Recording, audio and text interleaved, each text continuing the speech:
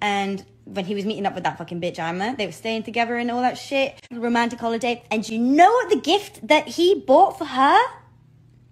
Personalized Zippo. So Aima didn't want to tell the truth, even after I already knew the truth. She was so adamant that she wanted to lie and get away with what she did, that even after I found out that they were staying together, she was just like, okay, we stayed together, but I never slept with him because I wanted to.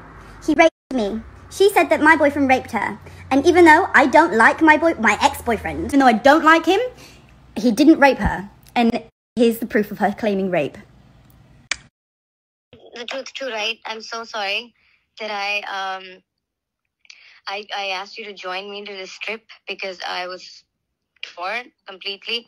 So were you. You just needed a break, and we were just in your mouth when you tried to fuck me and I said no a couple of times. How dare you? How dare you play the rape card? Like, how disgusting is that?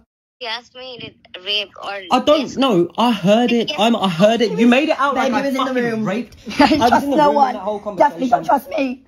You made it out like I fucking forced my... How dare you? What the fuck? That's not a fake thing to just fucking throw out there just to protect yourself. That's fucked up.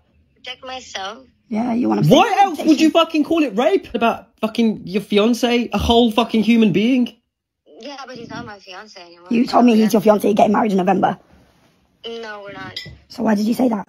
अगर आपको हमारी ये video अच्छी लगी तो हमारे channel को ज़रूर सब्सक्राइब करें। अगर आपको हमारी ये वीडियो अच्छी लगी तो हमारे चैनल को ज़रूर सब्सक्राइब करें। अगर आपको हमारी ये वीडियो अच्छी लगी तो हमारे चैनल को ज़रूर सब्सक्राइब करें।